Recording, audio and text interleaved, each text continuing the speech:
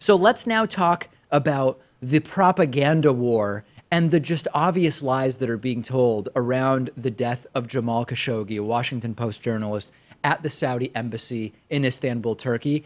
If you thought that Kellyanne Conway or Sarah Huckabee Sanders or Stephen Miller or whoever were good at what I call shameless spin, I want to introduce you to Adel al-Jubeir, who is a diplomat who's been the Saudi Minister of Foreign Affairs since 2015. He's only the second person not belonging to the House of Saud to hold the office. He was educated in the United States. He holds an honorary doctorate in humane letters from the University of North Texas, and he is an utter and total shill. He was interviewed on Fox News by Brett Baier. Exclusive interview, huge news, amazing. We're finally going to figure out what it is that happened to Jamal Khashoggi.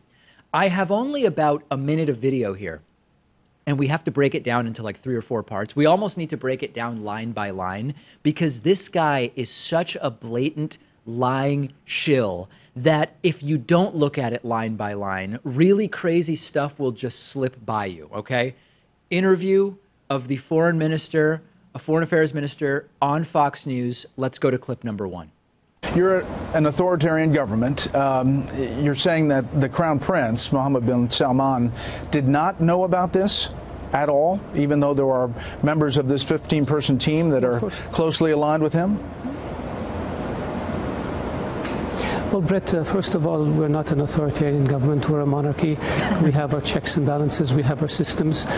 We aren't an authoritarian government. We're a monarchy. That's right. There's no difference between Saudi Arabia and England. It's the exact same thing. It's just a monarchy, Pat. Why are people being so critical? It's like that. It's like us saying we're not a show. We're a program. These are synonymous. It's exactly right. It is these weird semantic distortions. And if you look at the definition of an authoritarian government, favoring or enforcing strict obedience to authority, they've got that. That authority coming at the expense of personal freedom, they've got that. Autocratic systems of government and decision-making, despotic and tyrannical, draconian, oppressive when it comes to all sorts of different groups of people. We're already in fantasy land just at this number one thing. But Brett Baier, this guy's actually pretty good. He clearly has some pretty good media training. Brett Baier unable to sort of interrupt and interject, and he continues with the delusions.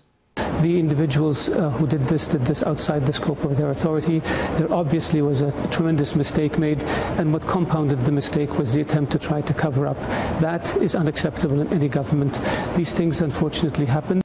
First of all, it's not true that it's unacceptable in any government. Saudi Arabia has been doing this stuff for a while. It's acceptable in other governments. North Korea comes to mind. But the key line there is, these things unfortunately do happen.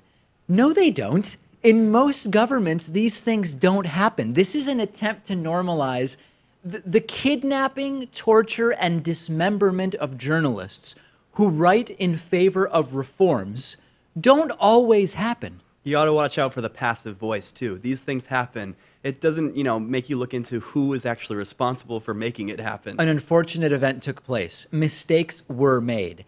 Let's go to the next clip, and it's just digging deeper and deeper and deeper.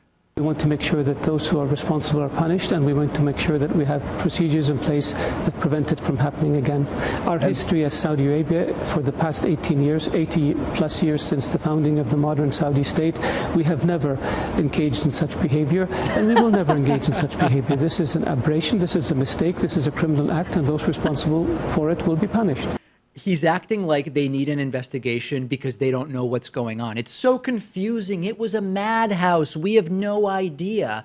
And then he goes back to like version 3 or 4 of the story, which was some version of like, we have no idea who did anything.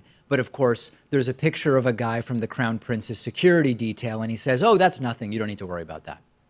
To the original question, did the Crown Prince know anything about it, if there were people closely tied to him involved in this operation? There weren't people closely tied to him who were involved in this operation. There were pictures of some security officers who may have been part of his security detail from time to time, but this is normal. Security people who deal in security details rotate among different officials, both domestic and foreign. So having somebody in a picture does not imply that they're close at all. If a regular Trump Secret Service agent were in a picture where someone had been tortured, killed, and dismembered, which the government initially claimed to know nothing about and then gave 5 different stories regarding, would we believe that that's true? I don't think so. And then here's the cherry on top. Once again, the use of this word rogue again. The Crown Prince has denied this. The Crown Prince is not aware of this. Even the senior leadership of our intelligence service was not aware of this. This was an operation that was a rogue operation. This was an operation where individuals ended up exceeding the authorities and responsibilities they had. It was all rogue, could have been anybody. And meanwhile, we found out this morning, thanks to CNN's reporting, that a body double was used that looked sort of like Khashoggi to create a fake surveillance trail. One person, and we're putting the picture up for our audience, you'll notice the real Khashoggi on the left and this sort of fake Khashoggi on the right, a member of the 15-man team suspected in the death of Jamal Khashoggi, dressed up in the clothes Khashoggi was wearing when he went to the embassy, put on a fake beard, and then deliberately placed himself in front of security cameras. Pat, it's totally normal to show up to interrogations with a team that brings a bone saw, a body double, and fake beards, because a fight might break out where a 59-year-old tries to fight 15 people and ends up taken apart. That body double, that looked pretty good, though. Pretty convincing. You just got to lower the frames per second on the surveillance footage. Yeah, he was. I believe that was him for sure. This is a full-on conspiracy, folks. I want to hear from you about it. I'm on Twitter at @dpakman. The show is on Twitter at David Pakman Show. I am thrilled to tell you that today's episode is sponsored in part by Blinkist.com/Pakman. Blinkist is a really unique service for your phone, tablet, and web browser, and it is incredibly useful for people like me who love books and learning but are busy. Blinkist takes the best and most popular nonfiction books and condenses them into 15-minute audiobooks. I'm sure that if you're like me, you have a very long list of books that you've been meaning to read. You only have so many hours in the day, and that's why Blinkist is so amazing. They take the most important information, the themes, the insights from each book, and they distill it into a 15-minute audiobook that you can listen to in one sitting. I've listened to a ton of books on Blinkist. Our audience can get a 7-day free trial by going to Blinkist.com/Pakman. If you're watching on YouTube, I put a link in the description. I have listened to Blinkist books about economics, about political science, about history, about science.